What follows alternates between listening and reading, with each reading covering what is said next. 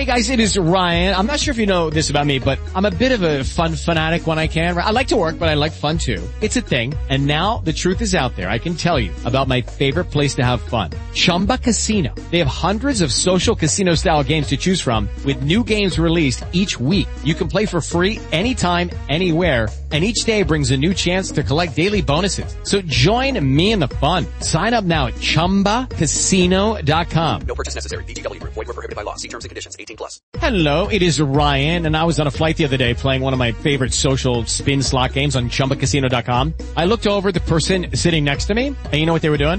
They were also playing Chumba Casino. Coincidence? I think not. Everybody's loving having fun with it. Chumba Casino is home to hundreds of casino-style games that you can play for free anytime, anywhere, even at 30,000 feet. So sign up now at ChumbaCasino.com to claim your free welcome bonus. That's ChumbaCasino.com and live the Chumba life. No purchase necessary. VGW Group. Void where prohibited by law. See terms and conditions. 18+.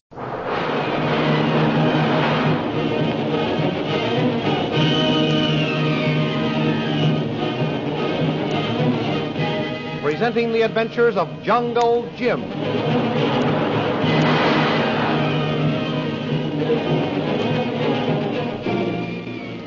Last week, Jungle Jim notified the hotel manager of the mysterious shooting of the Chinese messenger Lo Tung and assured him that if the authorities had any questions, they could find him at his camp just outside the town. As Jim neared his camp, an airplane roared over his head and landed close to his tent. When he reached it, Shanghai Lil, dressed in flying togs, was waiting to talk to him. The thrilling adventures of Jungle Jim are pictured each Sunday in the Comic Weekly, the world's greatest pictorial supplement of humor and adventure. The Comic Weekly, each page printed in full colors, is distributed everywhere as an integral part of your Hearst Sunday newspaper.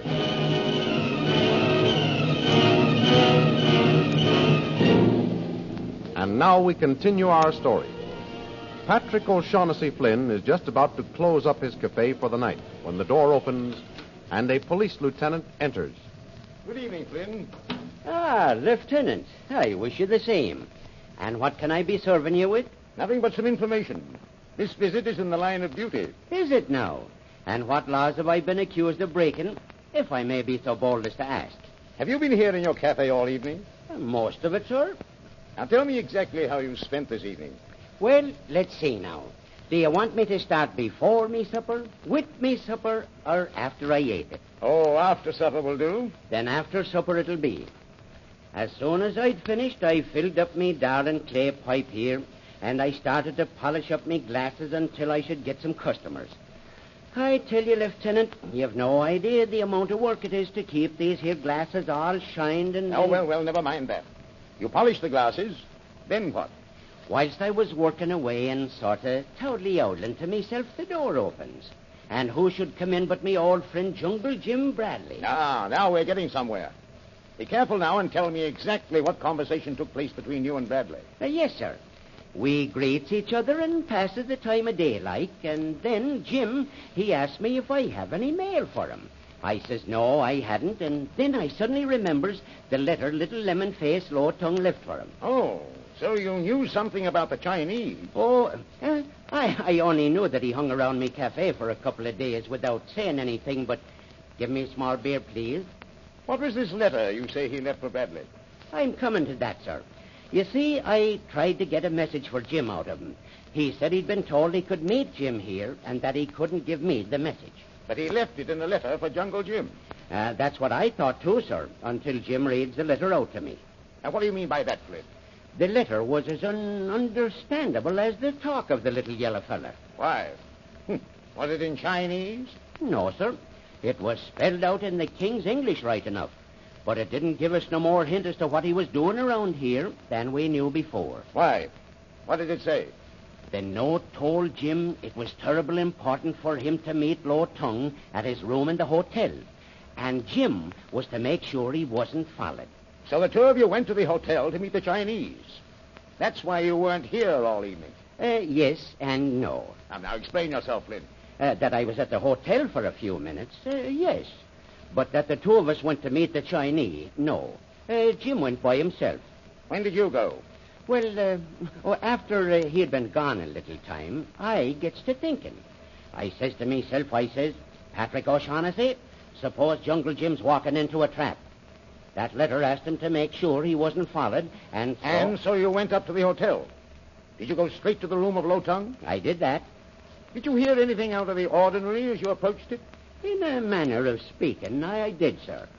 You heard angry voices? I did not. It was a shot I heard, just as I reached the top of the stairs. When you got to the room, was the door locked or unlocked? Let me see. I knocked and hollered, all right, Jim. And then Jim, he hollered out he was, and for me to wait a minute. Well, now we're getting somewhere. Bradley asked you to wait a minute, did he? Why? Why, because he had to come to the door to let me in. I remember now. Jim unlocked it and let me in. Then he locked it again. I see. How long a time elapsed between the time Bradley answered you and he opened the door? Oh, sure, it was only a bit of a minute, sir. Why, you ain't thinking... Well, never mind what I'm thinking. What happened after you entered the room?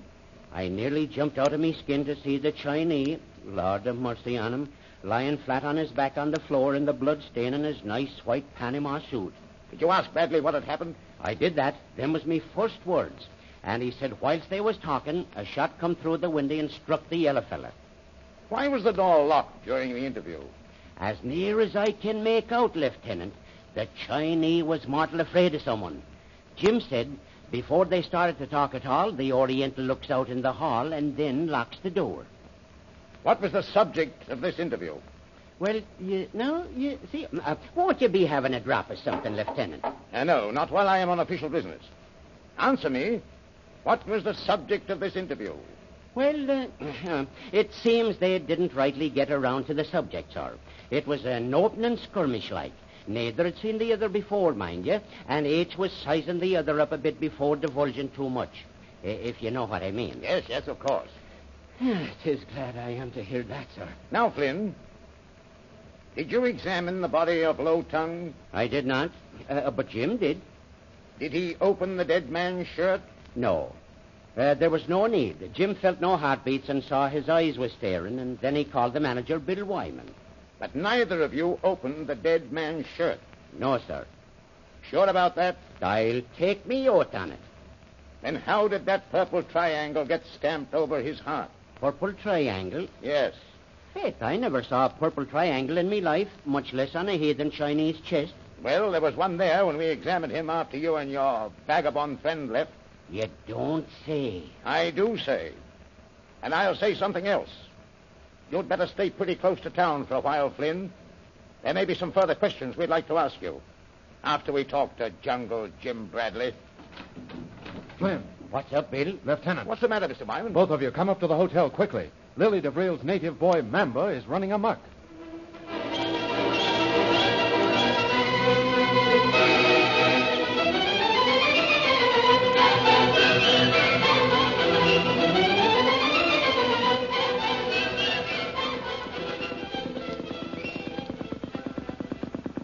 Meanwhile, the little motorboat of the Reverend Chalmers makes its way down the river toward Burawani.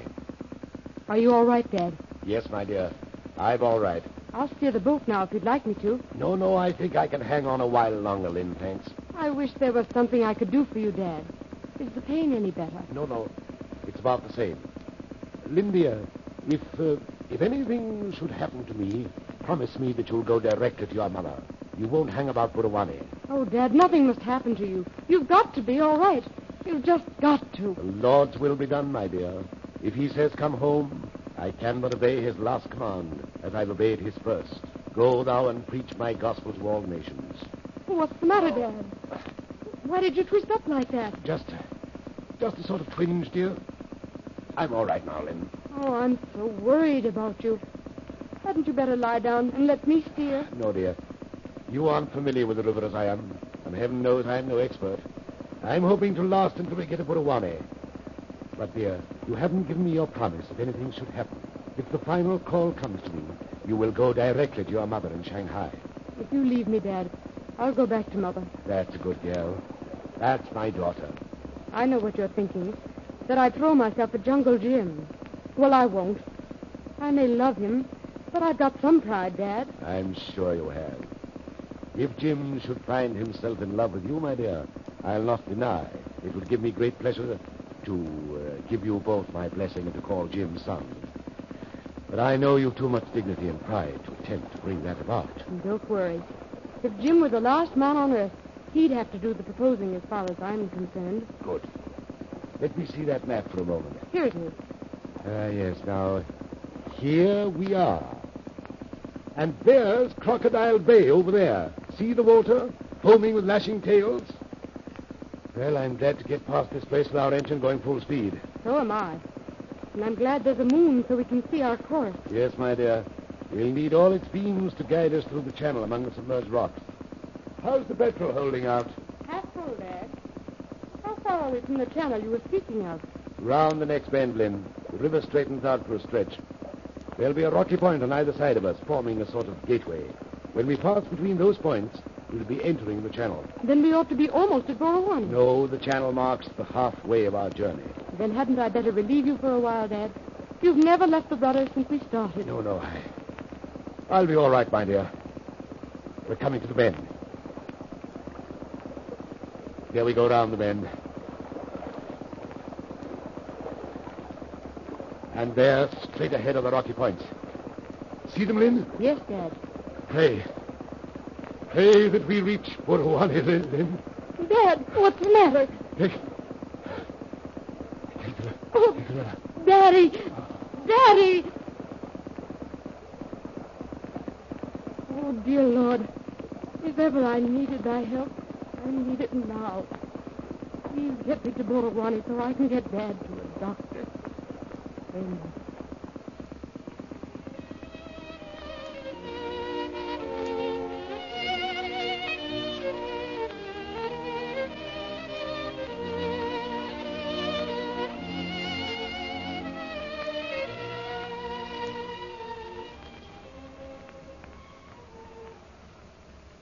Puzzled by the mysterious murder of the Chinese messenger Lo Tung, Jungle Jim has enough on his mind without being bothered by Shanghai Lil, whom he found waiting at his camp.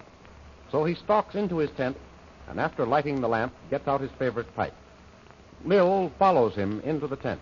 Well, you might ask a lady to sit down. Sit down if you like. You might be more gracious. But perhaps it's the surprise of seeing me here. To say I'm surprised at finding you here would be putting it mildly. Well, what can I do for you now? Oh, you can't do anything for me, Jim. This time I'm doing you a favor. Don't make me laugh, Lil. If you're going to laugh, do it while you can. I came to warn you, Jim. Your life is in great danger. My life is usually in danger. What of it? This is a special danger, Jim. I flew here to warn you because I love you. Oh, I see. You're my danger. Oh, joke if you want to, Jim, but you can't joke about this. I believe a Chinese was killed tonight while talking to you. Why, how... And telling you that you were wanted by the American consul at Shanghai. Isn't that true? Yes. But how do you know all this? I know more, Jim. I know that Lo Tung was about to suggest taking you to Shanghai. Lily DeVril. You were to die mysteriously on shipboard. How could you possibly know all this? I'll explain that later. So it was all a frame-up. The American consul story was just a decoy to get me away. No, the United States consul does want to see you, Jim, for an urgent reason. That much is true. Say, what kind of a game is this? I think I'll write the consul at Shanghai and ask him to give me the straight dope. Oh, there's not time enough for letters to get there and back, Jim. I'm telling you the truth. You're wanted by him, all right. You must leave at once. There's no time to be lost. Why, the next boat for Shanghai won't leave for a week. I know, but I'll take you there in my plane. The sooner we leave, the better. You'll fly me to Shanghai? Yes, Jim. Say, is this another trick of yours? This time I'm on the level. You know I love you. I can't help remembering a few tricks you pulled in the past, Lil.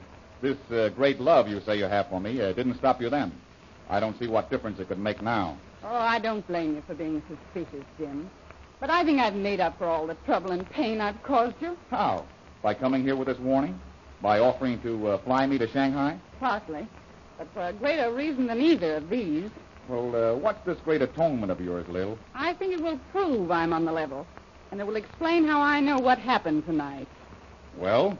Jim, Lo Tung was shot at my request. Will Jungle Jim fly with Lily DeVril to the American consul at Shanghai? The exciting adventures you have just heard dramatized are pictured in full-color action pictures in the current issue of the Comic Weekly, the big Comic Weekly distributed with your Hearst Sunday newspaper everywhere. A new feature is now presented each week. It is called Heroes of American History and picturizes the careers of great men and women in the story of our country. There is also all of the famous characters who live in the world of color pictures. Bringing Up Father, Skippy, The Little King, Barney Google, the Katzenjammer Kids, and many, many others. Don't forget our date next week, same time, same station, for a continuation of the adventures of Jungle Jim.